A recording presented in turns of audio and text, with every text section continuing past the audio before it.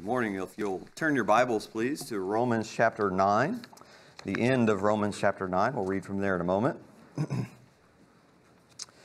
In the classic movie, I'm not sure this microphone's on, just a heads up in the back. In the classic movie, The Sandlot, which is rated PG, but I would still recommend filters for it, a group of young boys accidentally hit a baseball over their neighbor's fence. But it wasn't just any baseball. It was a baseball signed by none other than Babe Ruth.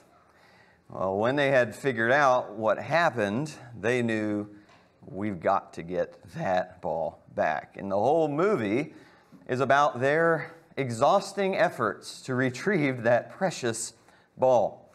They use a vacuum to try to suck up the ball. But you see, the problem is, the neighbor's yard is guarded by a dog nicknamed the Beast. And the Beast destroys the vacuum. And then they build a catapult machine designed to scoop the ball up and shoot the ball over the fence. Well, the Beast mangles that machine as well. And eventually one of the boys puts on a very special pair of shoes, the PF Flyers, and he decides, I'm going to hop the fence and outrun the Beast. I'm going to run as fast as I can to get the ball, and he does. He grabs that ball and he runs over the fence. He thinks he's safe. The Beast jumps the fence too, chases him all through the neighborhood. And eventually in the process, the Beast ends up getting hurt, and the boys have to help the Beast. And the Beast becomes their friend. Well, problem is now they've got to return the Beast to the neighbor and explain everything that happened.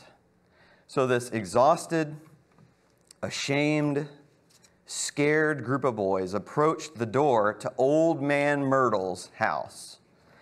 And when they explain what happened and all that they had been through for that baseball, he asks, why didn't you just knock on the door? I'd have gotten it for you. In Romans chapters 9 through 11, Paul is addressing an objection by the Jews. The objection is God promised to save the Jews. And yet you're saying, Paul, that if Jews reject Christ, they will be eternally lost. If Jews are eternally lost, that means God has broken His promise to save the Jews. In Bible class, we'll talk in detail about chapter 9, but at the end of chapter 9, in the beginning of chapter 10, Paul explains that the reason the Jews are lost is not because God failed to keep His word, but because the Jews are going about attaining salvation all wrong. Chapter 9, verse 32, the first part, he says, why? Because they did not pursue it by faith, but as though it were by works. And if you drop down to chapter 10 now, in verse 3, he says, 10 in verse 3, for not knowing about God's righteousness and seeking to establish their own, they did not subject themselves to the righteousness of God. They were seeking to establish their own kind of righteousness based on their ability to keep God's law, instead of relying on the righteousness only God can provide through the gracious gift of His Son. And what Paul wants them to know is that they don't have to be lost. And if they would just pursue righteousness the correct way in Christ, they can have salvation. The Jews are like those boys in the sandlot, exhausting themselves, beating their heads against the wall, trying to find some way to get that precious prize. And Paul's telling them, all you have to do is go knock on God's door in humility and ask Him for it, and He'll give it to you. It's not that complicated. It is not impossible. It just takes faith in what God has provided for us on the cross. Jesus has made salvation attainable so that there shouldn't be any Jews or any other person, for that matter, who is not saved. Let's unpack the following verses this morning in Romans chapter 10, down through verse 13, because Paul's going to show them that God's salvation, truthfully, has always been attainable by faith, even under the law of Moses. And that was all made possible by Jesus. So let's start in verse 4. He says, for Christ is the end of the law for righteousness to everyone who believes. The word end can also mean goal. The law of Moses was always pointing to the goal of righteousness by faith in Jesus. And think about how with me for a moment. There were two main aspects of the law of Moses. Number one, the demands of the law. So you would have things like the 10 Commandments, or laws about clean and unclean foods, or laws about sexual immorality, and hundreds more laws, demands of the law. The second aspect of the law of Moses was animal sacrifices by grace through faith. Animal sacrifices by grace through faith. When God told the Israelites not to eat or drink blood, He said in Leviticus 17:11, "For the life of the flesh is in the blood, and I have given it to you on the altar to make atonement for your souls." The blood of those sacrifices was a gracious gift from God to atone for their failure to meet the demands of the law. They didn't keep the 10 Commandments properly, or the hundreds of other commandments properly. And even though they deserved death for their sin, God in His grace says, instead of you dying, an animal will die in your place. And this, by the way, would take great faith on the part of the Israelites to trust that when I offer this animal sacrifice, my sins have been forgiven. So even built into the law of Moses' system itself was the very fact and expectation that they would not be able to keep the demands of the law. And what they would need is to rely on God's grace through faith and the sacrifices of those animals. And here's the irony. Over time, the Jews lost sight of this two-part system. They seemed to forget that the animal sacrifices were an act of God's grace and eventually viewed that sacrificial part of the law as part of the demands of the law. And so they would boast and brag and say, "Oh, we keep the demands of the law because we keep all the sacrifices as well." And they boasted that they were the righteous ones and the Gentiles weren't. Because look at us, we're Jews. We're keeping the demands of the law by following God's commands, even keeping the animal sacrifices. You know, the Gentiles, they're wicked. They don't make animal sacrifices like we do. Think about the irony in that. You see the irony in them bragging, boasting about their righteousness because they offer sacrifices and the Gentiles don't. The whole reason they have to offer sacrifices is because they're just as sinful as the Gentiles. True righteousness under the law of Moses is when a person meets all the demands of the law so that it would not even be necessary to make sacrifices for your sins. That's true righteousness under the law. You only have to make sacrifices because you failed to meet the demands of the law. So the entire law of Moses system itself points to our failure to be righteous under the demands of a law system and our need for God's grace through faith to forgive us. That is why the law of Moses ultimately points to the end goal of salvation by grace through faith in the ultimate sacrifice of Jesus.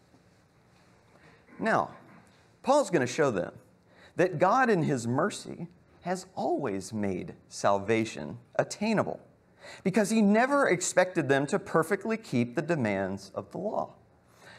Verse 5. For Moses writes that the man who practices the righteousness which is based on law shall live by that righteousness. Paul is actually getting this from Leviticus chapter 18 and verse 5, where Moses does say, in order to live, you need to keep the law. Do this in order to live. And if you want the righteousness that's based on law keeping, yeah, you would have to do that. You would have to literally keep all of those laws. But God knew they wouldn't, which again is why He built in the sacrificial system, and also why Moses tells the Israelites this in Deuteronomy 30. Keep a marker in Romans 10. Let's go to Deuteronomy chapter 30, please. Deuteronomy chapter 30.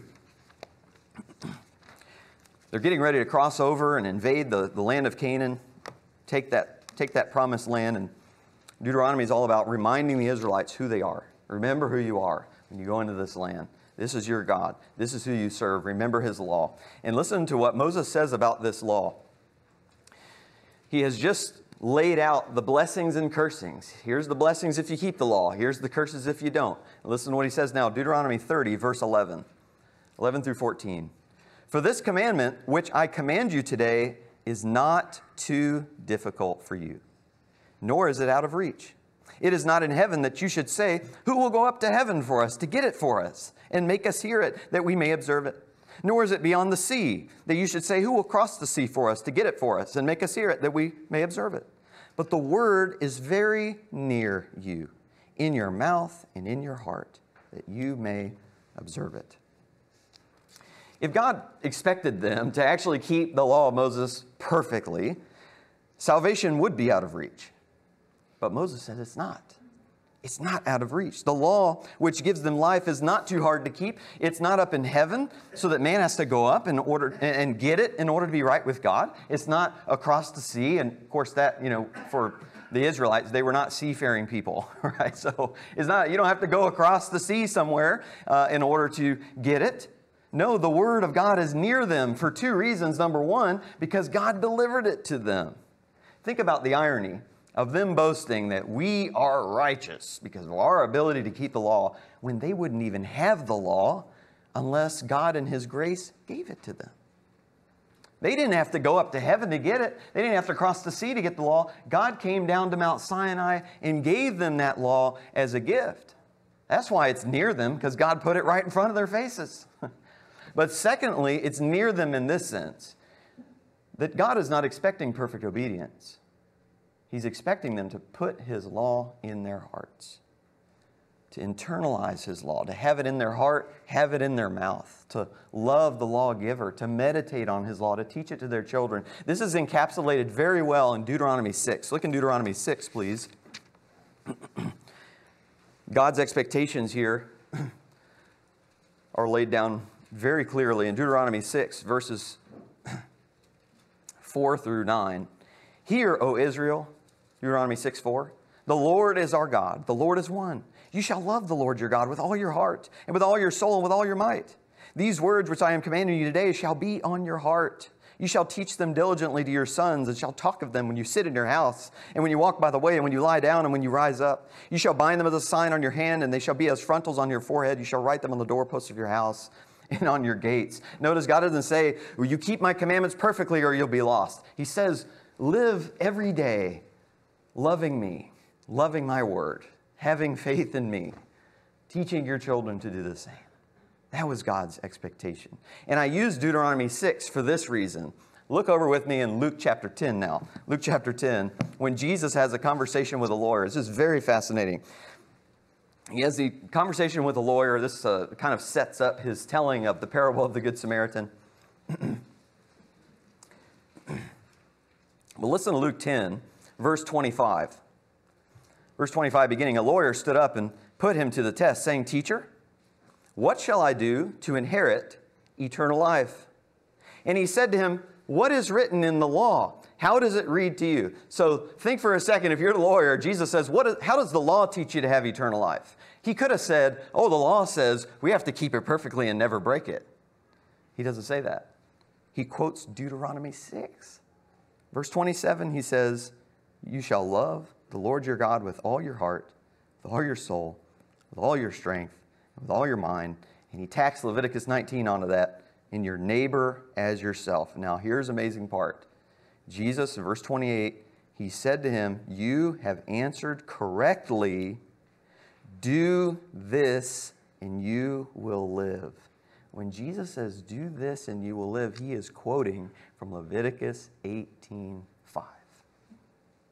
Which means that when Moses said, in order to live, you must keep the demands of God's law, Jesus is saying the expectation of that verse, the expectation of God's law was never that you would keep them perfectly, but that you would love God and love your neighbor. It was never based on perfect obedience to the law. It was always based on a life of faith in God. It has always, therefore, been attainable because of what Christ has done for us. So let's go back to Romans 10 and watch what Paul does with this. Romans 10, verse 6. But the righteousness based on faith speaks as follows, "Do not say in your heart, who will ascend into heaven?" That is, to bring Christ down. "Or who will descend into the abyss?" That is, to bring Christ up from the dead. But what does it say? "The word is near you, in your mouth and in your heart." That is the word of faith, which we are preaching. Is salvation by faith in Christ attainable? Absolutely. We didn't have to do the impossible. We didn't have to go up to heaven in order to attain salvation for ourselves. Jesus came down from heaven to give it to us. We didn't have to cross the sea. He actually mentions the word abyss there. Sometimes the depths of the sea and the abyss in the Psalms were equated with Sheol, the realm of the dead. So he uses that and says, we didn't have to go to the grave, to the realm of the dead to get it. Jesus went to the grave. He went to the realm of the dead, and God resurrected him so that he could give that word of salvation to us. Salvation is absolutely attainable because Jesus did all the work to deliver it to us. That's why it's near to us. Because God put his word right in our faces by sending preachers out to proclaim the good news of this gospel in Christ, this word that now we can be saved by grace through faith in Christ. He put it near us in terms of putting it right in front of us, and now he expects us to do the same thing with Christ that he always expected people to do with him, and that is to put the word of Christ, that beautiful gospel message, in our hearts by believing, and in our mouths by confessing. Look in verses 19 through 13. If you confess with your mouth Jesus as Lord and believe in your heart that God raised him from the dead, you will be saved. For with the heart a person believes, resulting in righteousness, and with the mouth he confesses, resulting in salvation. For the scripture says, whoever believes in him will not be disappointed. For there is no distinction between Jew and Greek, for the same Lord is Lord of all, abounding in riches for all who call on him. For whoever will call on the name of the Lord will be saved.